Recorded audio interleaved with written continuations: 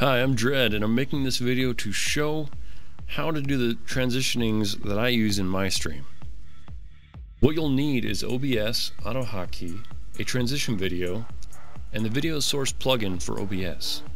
I want to give a shout out to Nikon Punch for making his transition video. Without him, I would have never figured this out in the first place.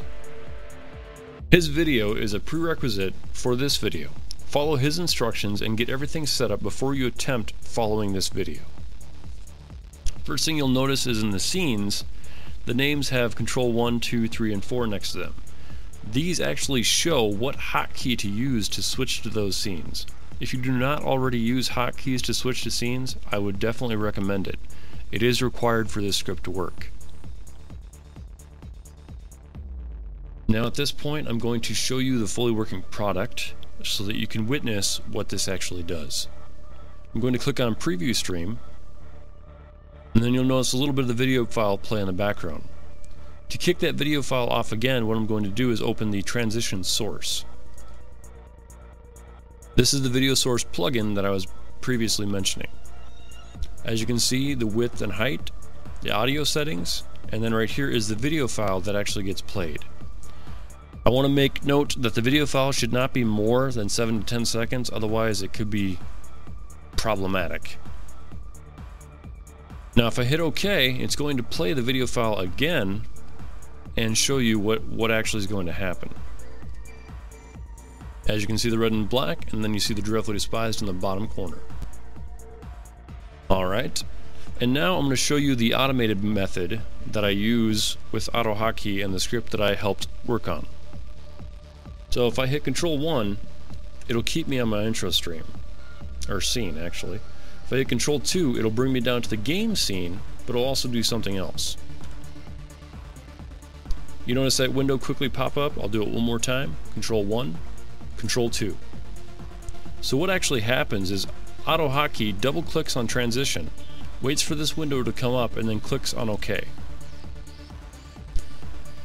There's a black screen, which I know right now because I'm not actually playing a game, but you'd actually see the game behind everything. And that's just to show that off. Now what I'm going to show you next is the portions of the script that is actually used. At first this may look like a lot of gibberish. If you're not familiar with scripting language or even Autohotkey in general, don't worry, it's not a big deal. I'm going to modify this script so that it will just have the important things you need to get this transition done and make it a lot easier for you to modify it. And I'll show a little bit of that within this video.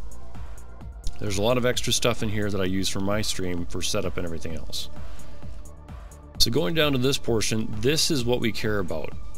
The control num2. This little caret right here means control.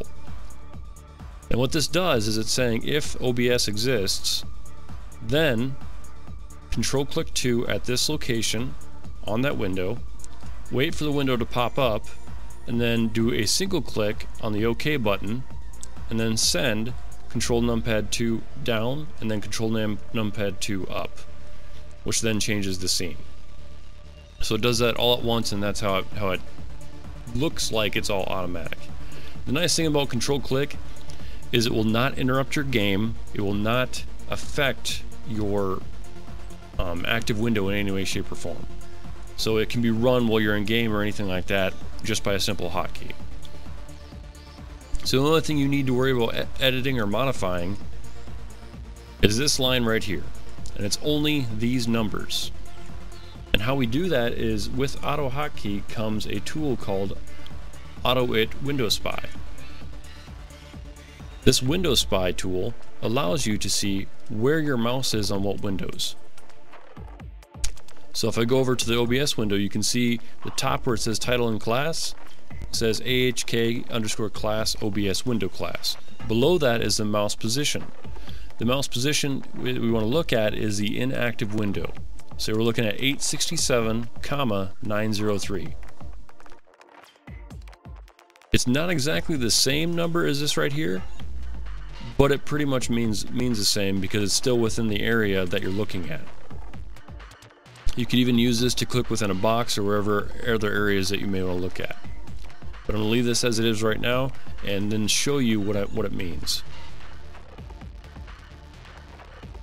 So again, I click on Preview Stream, starts up the stream, you see the little bit of intro video, and now your stream is running, and now you're to the point that you're going to transition to the game that you're going to play. So now you hit Control 2, and boom, it does a transition, and now you're playing your game.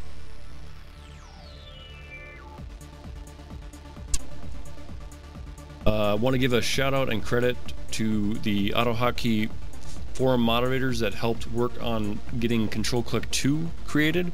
If it wasn't for that, I would not have been able to get this to work as it is. And again, I want to give a credit to Nikon Punch for his original transition video. And I will be posting the script up on a website or something like that to share out so that everyone can use it and play with it and whatnot. If you have any questions or anything like that, please feel free to comment below the video. And thank you so much for tuning in.